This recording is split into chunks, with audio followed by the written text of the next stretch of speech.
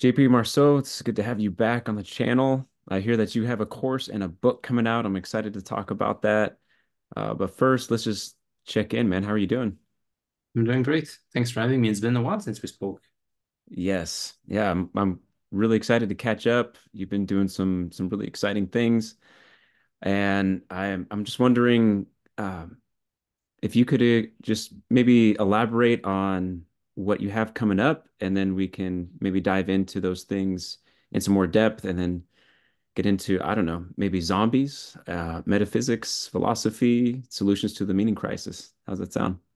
Yeah, sounds good. So I have two big projects that are coming to fruition.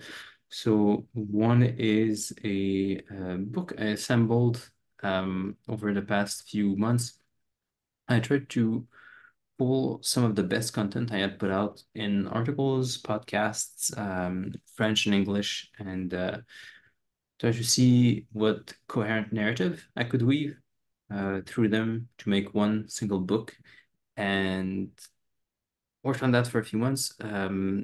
Worked out well. Then Jonathan had started the Symbolic World Press, and I told him about the book project, and he was interested.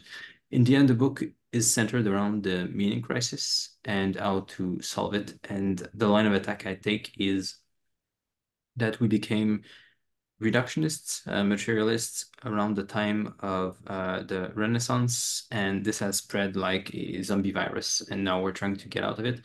And Mm. I go through like fairly careful arguments to get people out of there. I try to aim it at people who are currently materialists and trying to recover from that, or who are at least open to recovering from that.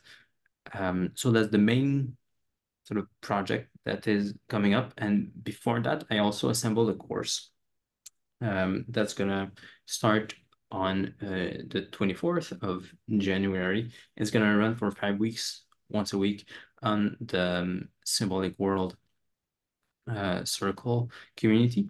So the the course is gonna go through the book material, and it's also gonna cover additional material for people who are already in the symbolic world community. I would say people who are willing to go a bit further, who don't necessarily just want to get out of nihilism, but who are interested to go into the like little debates that are, let's say, more advanced and not necessary for most Mhm. people. So I think it's interesting stuff, but if I had put some of that material inside the book, some people might have found it weird or like unnecessary. So the class is going to be an opportunity to dive into those other interesting kinds of topics.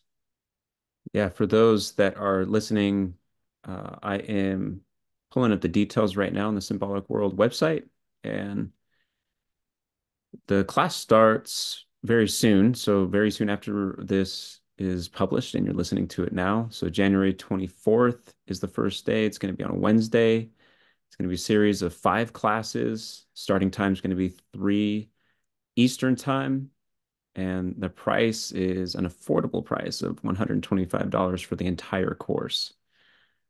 So I'm really excited about this. I unfortunately will not be able to catch the live version because based on time zones, I'm out at the edge of the world in California and I'll be working pretty vigorously at that time. So I'll have But to catch the everything is reruns. recorded.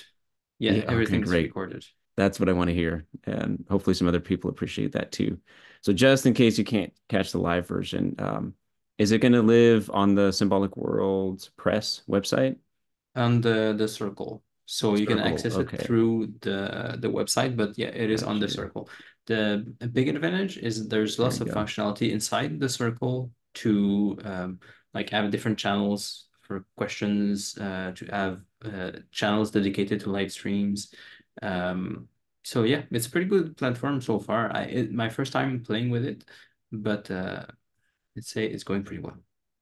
I'm a big fan of the Circle platforms. Nice and clean. It's kind of a Yeah, combination of Discord and Facebook groups, yeah, but yeah. customizable. It's not a whole lot of distraction either. And the cool thing is that you don't have to be a financial supporter to log into the community, as I understand it. says that Mhm. you can engage in the community and post discussions as a free subscriber. So Yeah. go ahead and check that out. But of course, if you find value in the content, go ahead and support Jonathan and JP and the whole Symbolic World gang, uh, if you so choose. Awesome. So, okay, so you have the book and the course.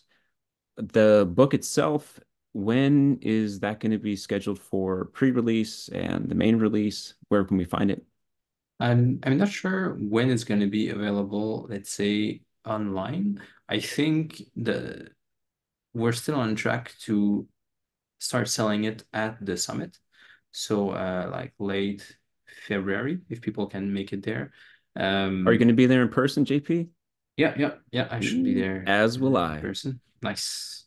As will I. Uh, I think it's going to be really fun. Cormac Jones, our friend, had the great idea of renting a house for like a bunch of people to spend the our time together there. So really That looking is forward to fantastic that. news. It's Even more than the awesome. conferences, I have to say. I look forward to spending time with friends that I don't see often enough.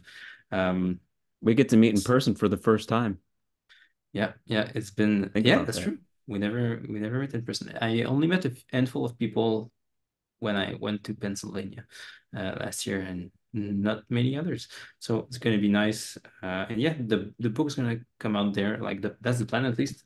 Stuff could go wrong, but the idea is to start selling the book there, and later at some point it's going to be available through the Symbolic World website, and later probably in other platforms as well. And I just confirmed that there's still tickets available. So, folks, if you want to be involved with the summit, you get the opportunity of meeting both JP and myself. Oop, my, I just realized need to make a change here.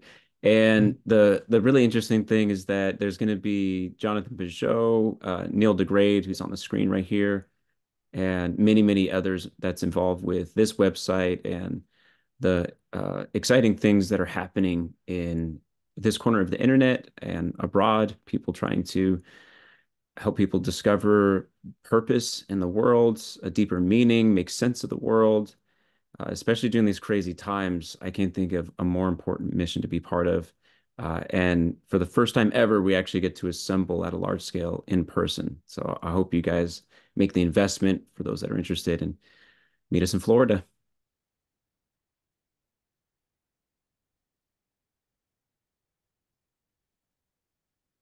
So, JP, is there going to be a physical copy of the book that we can get a little sneak peek at the summit? Yeah, that's the plan. The plan is to have physical copies available at the summit, and then people are going to be able to order them like at some point later through the site. But yeah, if all goes well, there will be physical copies sold at the summit. Man, that is exciting. Okay, cool. Well, JP, why don't we talk about the journey of this book and the course? Where did this whole thing start out? Was there something that happened in your life? Was there something that you're wrestling with? Like, what was the genesis?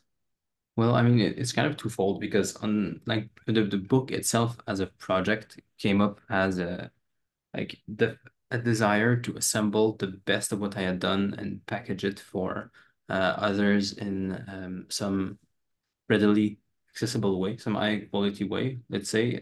So I had time to do that. And then for the material itself, it's mainly responding to questions that I add here and there, and writing articles or doing podcasts allow me to work through those ideas. And yeah, it's all about the meaning crisis and then getting out of it. I would say if there's a narrative I see sort of looking back, that's what it was. Initially, like most people, I think, um, coming out of a scientific education, I was just naturally a reductionist materialist, just Mhm. seeing things in terms of particles. Um, Even people, it was hard for me to see people as something other than just sets of particles that blindly follow Right. equations. By the way, Um, so on the screen, folks, I went ahead and pulled up A Blast from the Past, one of the very first articles on the blog that JP was an editor for many years. Rediscovering Forms, very first one. almost 4 years ago. I think it was the second article on the blog. The first one was like an introduction by Jonathan, and then this came up. So I just came back to this one, your third one on perception. nice, Uh, nice. Still one of my favorites. I've been working more on the arrival analysis, and Hmm. it's a huge part of understanding what's happening in that story. And so Yeah, I come back to this one. Also one that David Rodur. Similar topic on perception, but he used different material. yeah, yeah. Anyway. So yeah, there's that, and also there are articles I wrote elsewhere in French for a local Catholic magazine here, and some stuff I had written for Hmm. my master's that was more directly on the errors of materialism. Um, but in the end, like what happened throughout the years is like the main thread, I would say, was getting out of materialism towards a fully Christian worldview, and like the best stops in the end. I explored many paths, but I'd say the best path in the end, the cleanest one, is from reductionistic materialism, which is like a naive but kind of bad um, worldview for people who like science. You start from there, you show how it's limited, and then you go to non-reductionists, kind of naturalisms, stuff that John Vervaeke would argue for. Hmm. But you can also see Aristotelians and Platonists in general arguing for something like this. And then from there, you can go to Christian metaphysics. Um, There, what I liked the most in terms of argumentation was Lewis's book Miracles.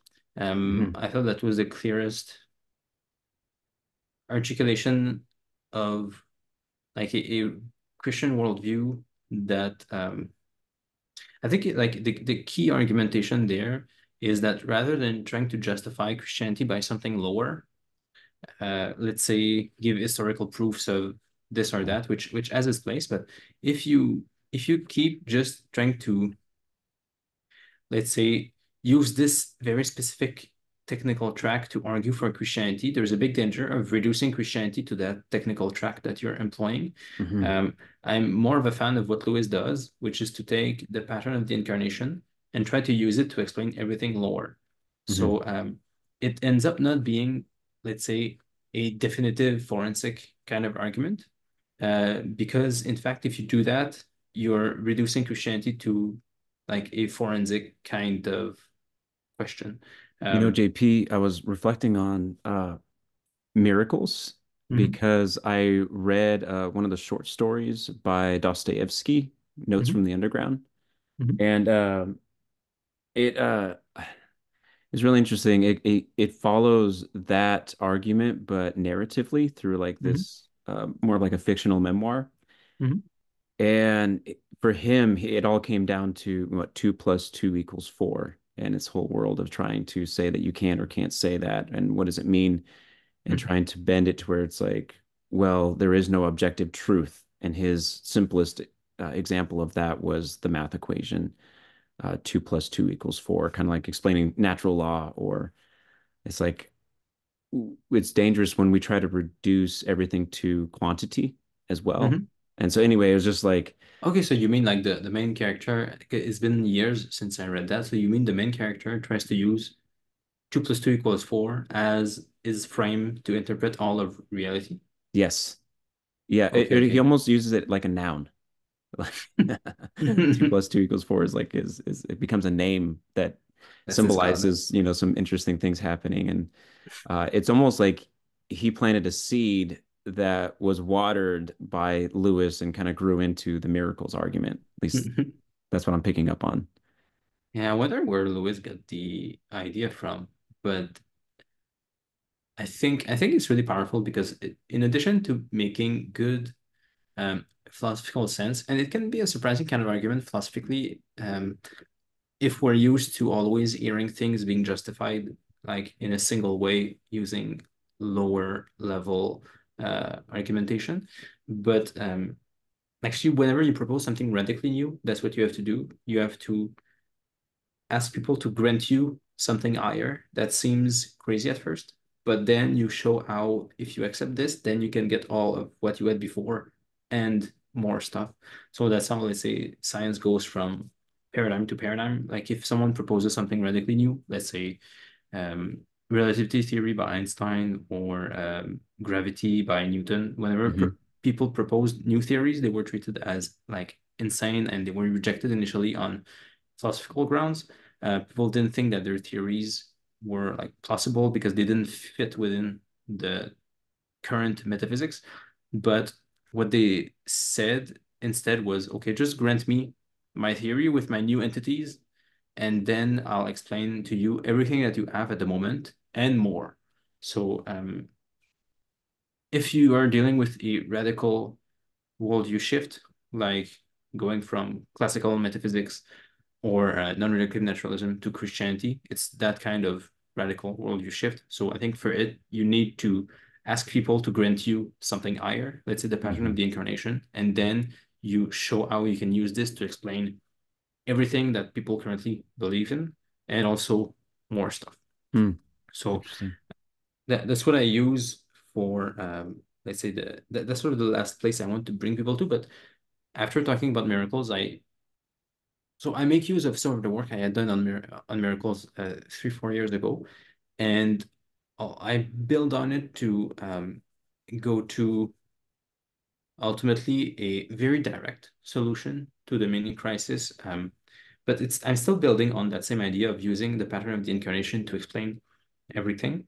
Um, the one thing that I like to focus on, sort of as the final argument against materialism, is that I answer a question that the the materialist couldn't answer, that the classical metaphysician couldn't answer, and that the non-reductive naturalist couldn't answer, which is the intrinsic nature of things. That's a mystery in physical science at the moment. Physical science tells you how things behave. It gives you all kinds of nice equations to describe things, but it doesn't tell you what things are. You even if you know that, let's say, something has this mass or this charge, all you really know is that if you fit this value in this equation, then you'll get this consequence, but you won't know what a mass or a charge or like any physical entity really is deep Right. down beyond its behavior. Um, Hmm. so that's a total mystery in materialism. It's still kind of a mystery in the classical tradition because in the classical tradition, you can say that every physical thing is a union of matter and form. So there's a pattern and potential that unite to create that one thing, but it's still mysterious. Like, why does this union happen?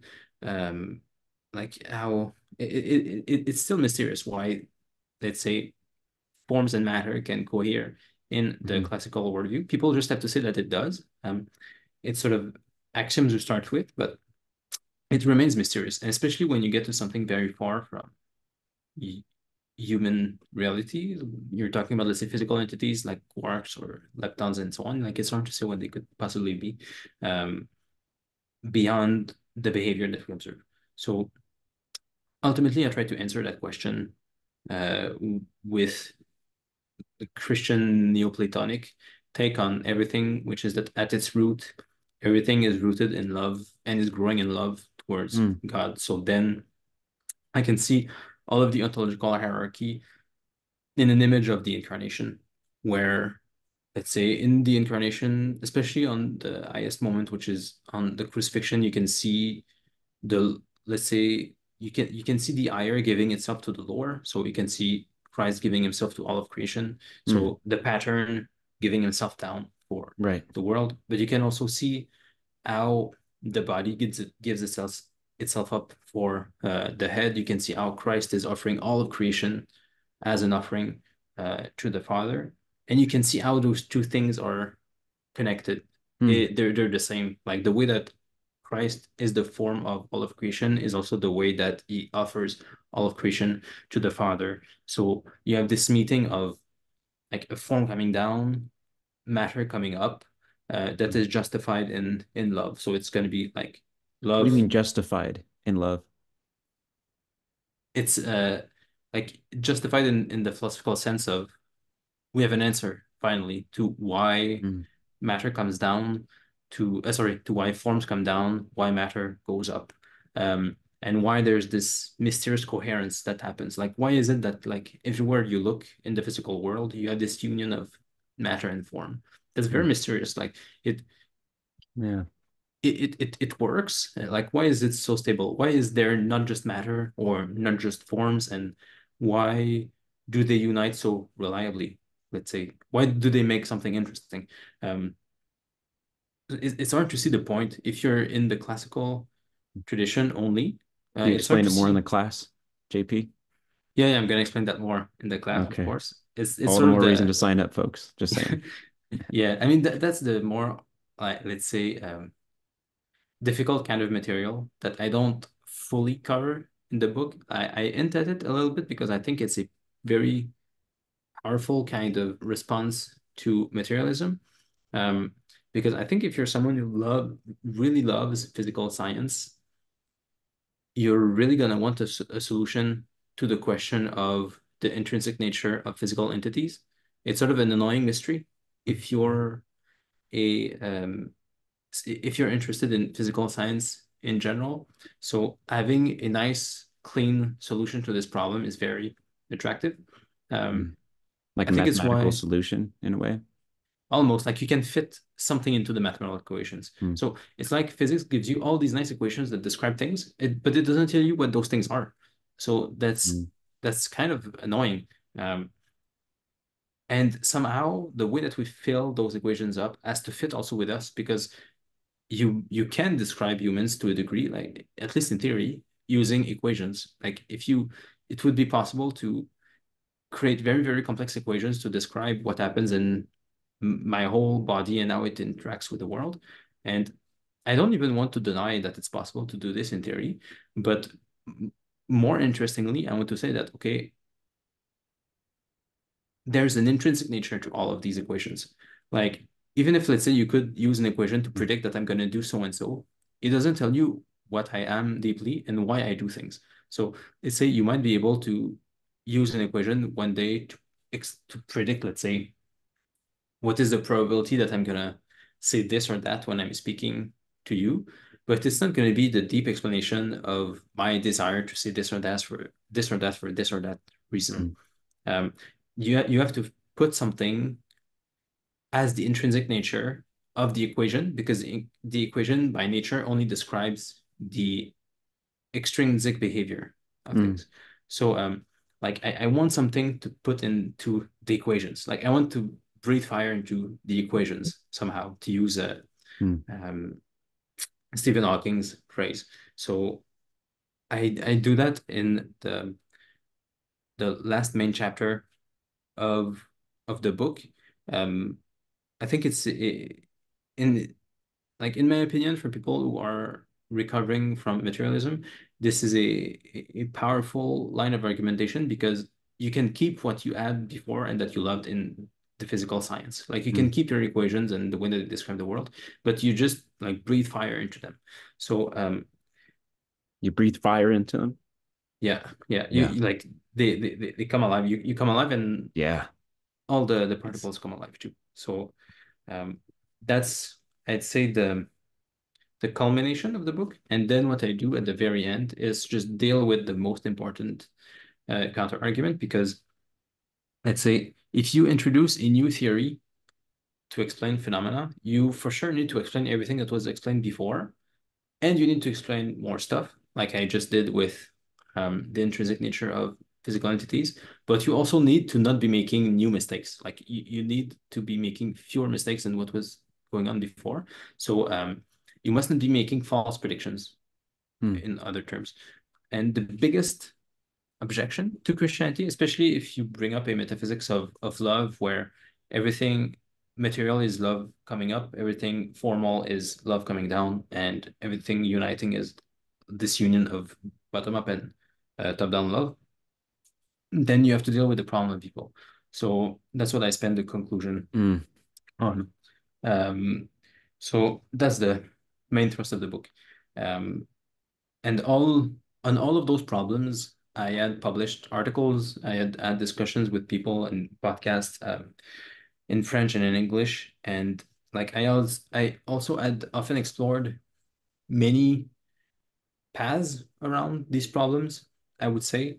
So in the end, during like the time I had to put the book together, what I could do was to look at like this whole thing, um, in like all the podcasts, the articles in French and English, and see, okay, what was the best? Like in the end, what is the best path I can make out of all this?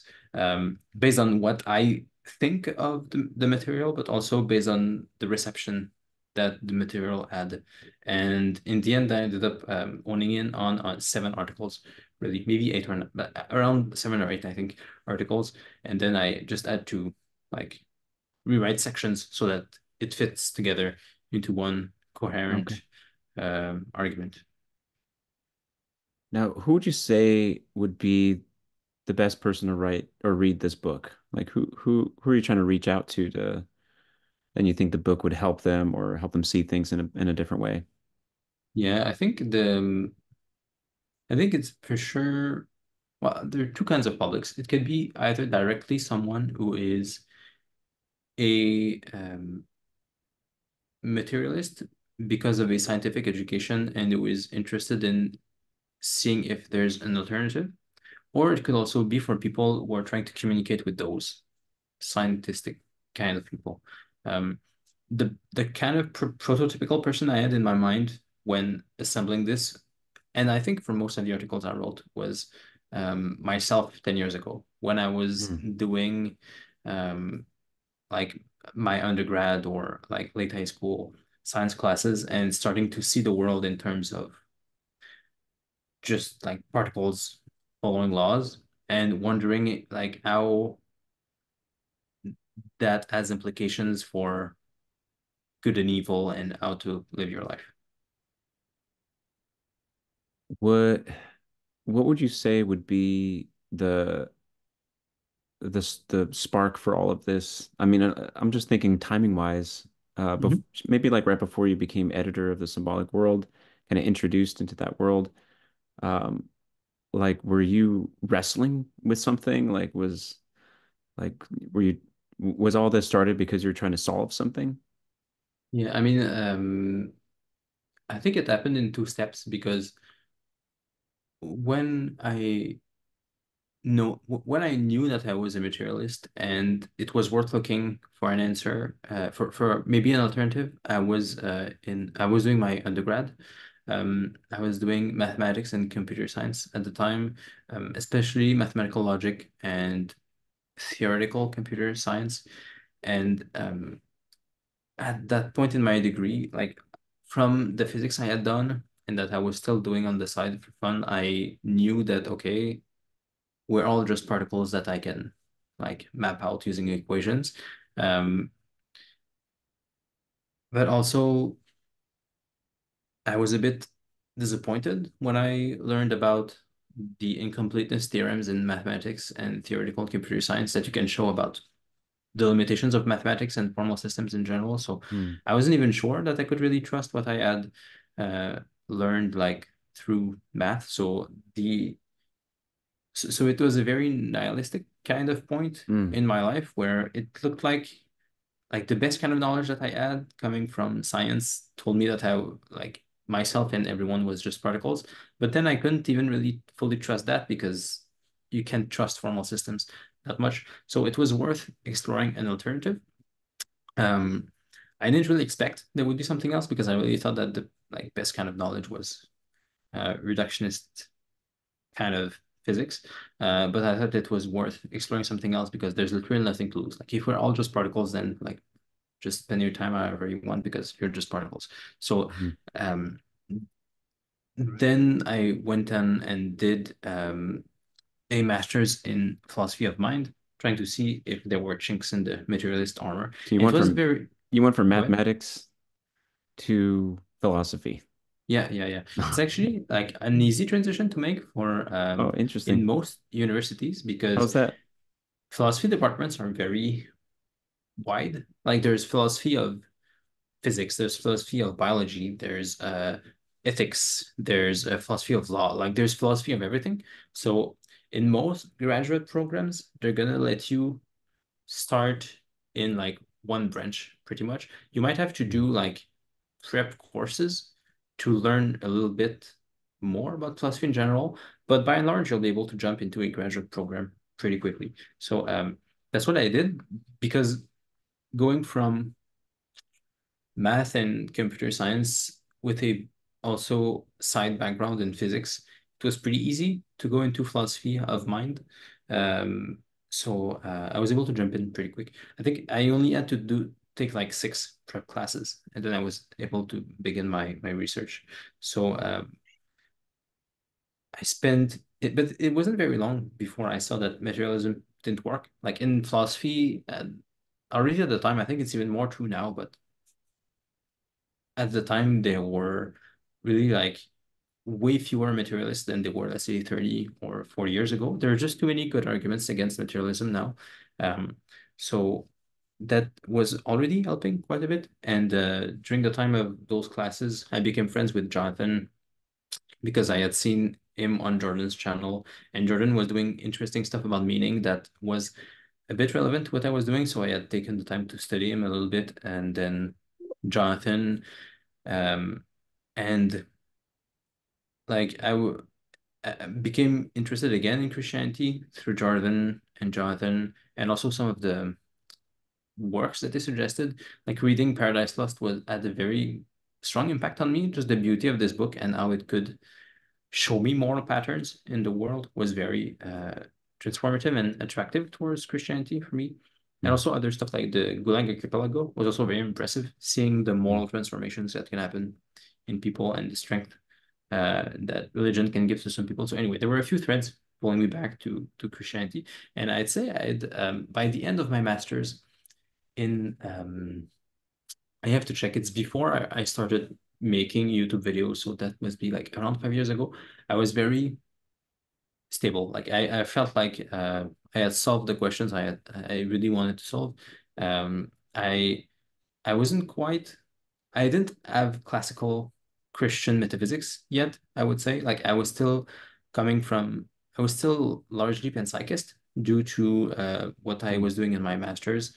Panpsychists think that everything is conscious to some degree at some layer. So maybe not the whole table is conscious in front of me, let's say, but its particles probably are. So Mhm. I was sort of trying to see how I could fit Christianity with that somehow, but I was going to church already. I was like, nesting myself in a community already.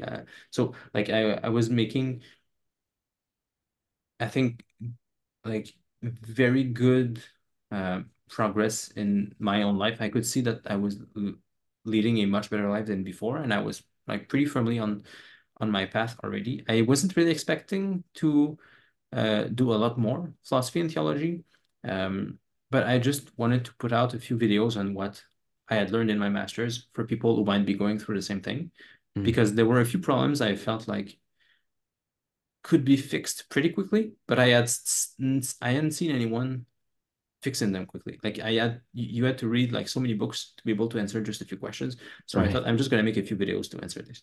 Um, and but around that time, I ended up speaking with Paul Vanderklay. I was supporting him on Patreon, and then he would have those chats every now and then with Patreon. So I Mm. spoke with him, brought up John Vervaeke because I had used some of his works, and I wasn't in full agreement with some of his points. But John ended up watching that conversation, and then we spoke, and then that was the Right. genesis of, I'd say, the second arc in my story because John poked many good holes in Mm. my worldview at that time. Yeah. So then it took me, I'd say, 2, 3 years to learn a bunch of new ideas that allow me to answer John correctly. And what happened really is like I would speak with Jonathan at least once a month through Patreon. Hmm. And also we became friends, and at some point we started doing a French podcast, and we spoke also for other reasons. So anyways, like I spoke with Jonathan fairly often, mainly in private, and on the other side, I also spoke with John Reiki a few times a year. Like especially in the first year, we spoke like every few months, I Hmm. think. Um, so I would run arguments by both Jonathan and John. And what happened over time is I became more of a classical Christian, like a classical Mm. Christian Neoplatonist, I would say. So Now, when left, you guys first started speaking, I remember you wrote an early article about zombies, and it was John Vervaeke who also did work with zombies. Uh, I think it was a theme at the time because Jonathan Peugeot had a really good talk that he published that was also around zombies in the apocalypse. So, um, yeah, I mean, how I did didn't, zombies factor into this? yeah, I didn't publish anything myself on zombies at the time. I Oh, think was I that the published. podcast then? What happened is I don't know which came up first, but I was I was having zombie nightmares when I was doing my master's because zombies are a symbol of nihilism and materialism. So I had no idea at the time. I just thought I was Where did angry that or come something. from? You just started having nightmares? Yeah, yeah. Every night I would have zombie nightmares all night uh, for Ooh. about the first year of my master's, and it makes sense because Wait, every zombies night for a are whole materialism. year? Yeah, yeah, yeah, Man, that's yeah. haunting. It's not as bad as it seems because what happened is after a while you know that you're just dreaming, Mm. so you're not that afraid. It's kind of like a video game at this stage. You know Uh, that before you actually get eaten, you can sort of just kind of shut down and then you'll mm. respawn in the next dream. So I wouldn't even wake up Oh, that much. Often I would just go from dream to man. dream. Um, so it doesn't seem that bad. And often I would have powers, like I don't know, maybe I could fly or maybe I could like move things with my mind. Cool. Stuff that has to do with the power of ideas, I think. So Oh, right. Because they eat brains, then you can have like mind powers or psychic powers. yeah, I think it has to do with the fact that like zombies, yeah, as you say, they eat brains. They're a symbol of materialism that is trying to devour all systems of meaning. Um, which is Hmm. why zombies Yeah. like they just roam without a goal. They They don't have no have telos, no purpose. exactly, they have no community also. They have nothing to bind them together. They're just Right. superficially following the same desires, Ah, so they end up like roaming in packs, but um they just have falling into nothing. randomness. Yeah, exactly. They're just Yeah. following very primitive desires because that's all that's left if you're a materialist. Like you're just following impulses. You're just a Darwinian monkey trying Mm. to eat and that's it. So there's all kinds of parallels you can make. I had no idea at the time. I just knew that I was having those nightmares and it didn't bother me that So you much. had the nightmares before you knew anything about what the others were publishing about zombies? Yeah, yeah, yeah, yeah, yeah. Oh, wow. Yeah. Interesting. But then at some point, I don't know who I saw first talk about it. Maybe it was John. Um, I, th I th it might have been John who I saw first, I think, post something on zombies that I found compelling, like explaining the relationship between nihilism and Mm. zombies. I think back then, because I had left materialism behind, I was already having way fewer zombie nightmares on my side. Mm. But then at some point, Jonathan mentioned zombies in one of his videos. It wasn't like a full talk he gave on zombies. He gave that later, I remember, but he gave something where he mentioned zombies, and then I commented in the video that John Vericke had made a good video on zombies. So I posted the link.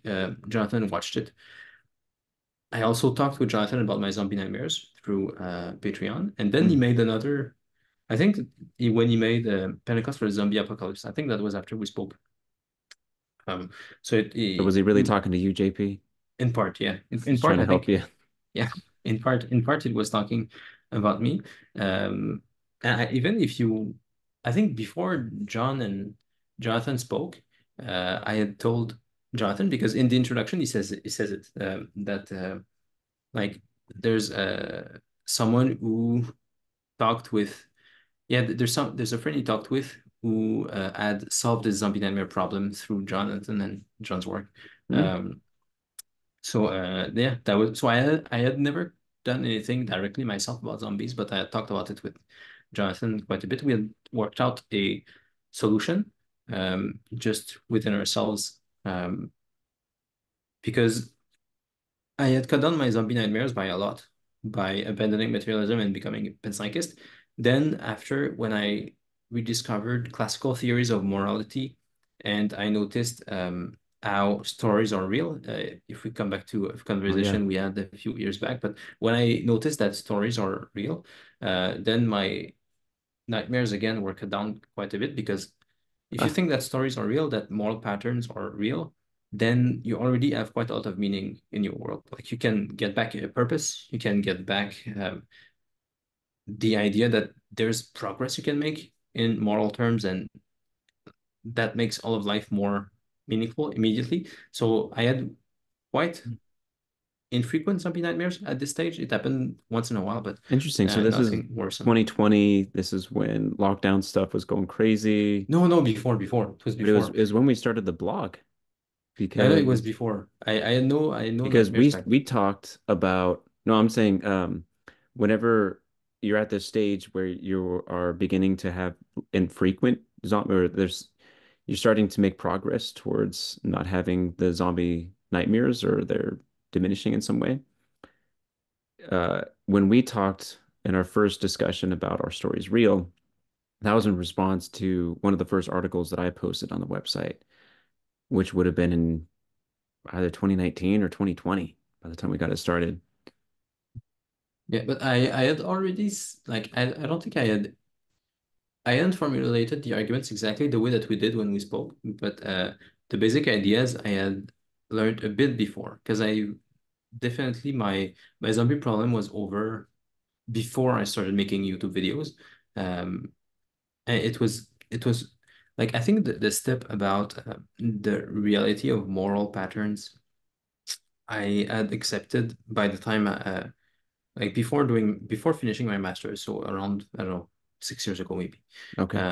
I had very infrequent zombie nightmares, and then I spoke with Jonathan again in private at the time, and we found a methodological solution to the zombie problem, which is basically self-sacrifice because Mm, it's you, zombies are also an inversion of Christianity, because Christianity is the strongest system of meaning. So mm, zombies end up being a parody of Christianity, especially the Christian resurrection, because they come back and they have like decaying bodies instead of glorious bodies.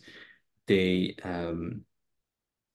they eat always only for themselves mm, rather than giving gratitude to the gift that is offered to them.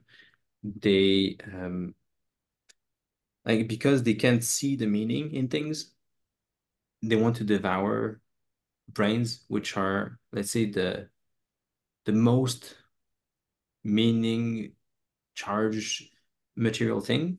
Uh, mm, but if you see the opposition in the Eucharist, you have the remedy. Like if you learn to see meaning, if you learn to see even God in bread, then you're not gonna have a problem seeing that there's meaning and spirit in mm. a body, including a brain. So anyway, there's many parallels we can make, but Christianity ends up being the antidote to the zombie problem. And it's Mm. also why the zombie problem is a parody of Christianity. But in the end, it meant that if you're stuck in a zombie story, what you must do is to do what Christ would do, which is to sacrifice himself to save the zombies. Mm, So mm. To find a way to serve, to give of yourself, to give your gifts. yeah, yeah, exactly. Find a way to sacrifice yourself for the people who want to destroy you. And by doing that, you will become a saint and you will save those who are persecuting you as well. So when I worked through that with Mm. Jonathan, Wow. then my zombie nightmares just went away completely. So that's how zombies factored in. But I didn't publish anything on zombies until doing a French podcast with Jonathan That's what it on was. it Yeah. around 3 years ago. Hmm.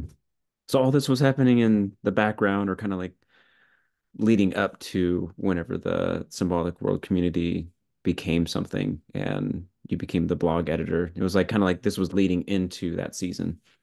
Yeah, yeah. And I think Wow, I had no idea. So interesting. when the blog came up, yeah, Jonathan asked me if I wanted to be the editor because he was looking for someone.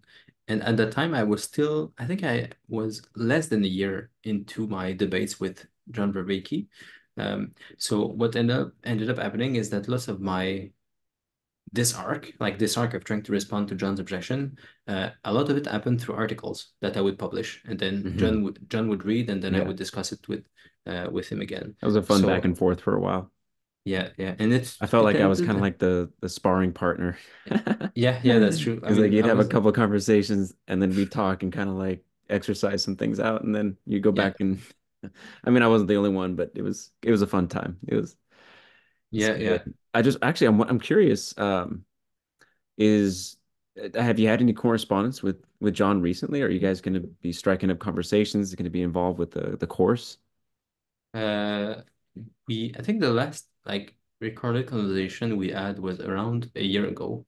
Um, since then, he's been really busy with mainly AI stuff and also other projects. And Right. because I didn't have any like arguments to run by him anymore, I haven't been like pressing it either. We I'd say we ended up closing that debate arc a year and a half ago when I published that article Hmm. on um, on love as the answer to the problem of the intrinsic nature of thing. When I published that, John largely agreed, and that sort of cemented everything. Jonathan agreed, John agreed, so I was happy. I had the metaphysics that worked out. So since then, I had not done lots of metaphysical research. Researched other stuff more applicable to my life, so philosophy of work, theology of work. Right. That's something we talked about last year. Hmm. But because I didn't have any new theoretical thing to run by John, I didn't push it. We had one conversation about Christian Neoplatonism. Something he was interested in for is after Socrates series two, but then we couldn't make it happen to have another one. We'll probably speak again one other day and record it, but it I just imagine that your book and what you're publishing publicly in the next month would probably arouse some type of attention or some action, maybe a response from Mr. Vervaeke or Dr. Vervaeke. yeah, it's possible. I mean, I sent him Maybe you can go on like a reunion tour and have a few podcasts. Uh, I sent him so far just an like a PDF of the book and asked him for a blurb, and he said he would write a blurb. So oh, great, that's good. great. So maybe that will spark a conversation. We'll see. But I think the book has nothing that we haven't. I mean, there's the zombie stuff that I added, which I hadn't written about zombies in English, but like most of the arguments I had already talked about with him. So I don't really expect that we have like a new debate arc to start, but Yeah. we might still end up like finding some You know, I don't grounds know to if you got a discuss. chance to listen to one of his recent talks with Peterson, but he definitely had a different tone of humility and an embrace of mystery, Hmm, which I don't know, there's something going on. I think there's still more chapters to be told in hmm, his journey as well. interesting. Yeah. Well, man, it's just interesting how the podcast and the articles and the debates and the back and forths have culminated into a book and a class, and it's just really it's exciting. It's exciting stuff, and I'm really really excited that we get to celebrate it together in person over in Florida next month Yeah, too. yeah. So, man, I hope other people listening to this are inspired to make the investment and to come join us and come say hi to us and see the book over in Florida. Looking forward to it. Please come say Yeah. hi. I'm gonna be happy to see you and discuss metaphysics and zombies and whatever. Yeah. Do you have any activities going on? Are you on the itinerary for any of the events at the summit? No, no, I don't. I have nothing special planned. I think for sure at some point I'll be like somewhere selling my book, but I don't know yet how that will happen. Uh, so yeah, we do plan at least like if we can manage to get my book in print for the summit, I will be at some point like publicizing and selling the book, but I don't know when that will be just yet. All right. Well, I have a new project in the works, and hopefully I'll have something physical to show people then too. Nice, nice. So we'll get to do it together, JP. Sounds good. Looking forward to But seeing you in mine's person. definitely like in prototype mode. So um, well, what I could tell people and update you on is just that I've pushed pause on my memoirs. I Hmm. made really good progress this year on writing down my journey, kind of like my mythical journey while I was on my bicycle through other countries and kind of doing some pretty extensive spiritual traveling as well and exposed to various things. I guess it's kind of like what you're describing, your philosophical journey through the meaning crisis. This would be like my spiritual journey through the meaning crisis as well, and finding my resolution in that Hmm. where I least wanted to find it. So anyway, I made good progress on that this year, but then I rekindled my investigation into the Arrival story, Hmm. and I find that it's a good opportunity for me to uh, continue to come out with eight or so chapters, and Yeah, several of these I hope would be suitable for the Symbolic World blog. I think so. Yeah. That way, people can, be able to engage with it and especially leave some comments and get some feedback on it. Have those turn into video essays and then wrap up all those chapters.